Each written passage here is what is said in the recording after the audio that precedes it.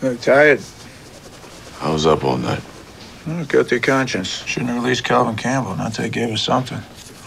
Like who put the stash in Mattie Wilson's car, or was there on Valentine's Day when Raina Allen was murdered? Look, I don't blame Calvin for keeping quiet. But who do we go to next?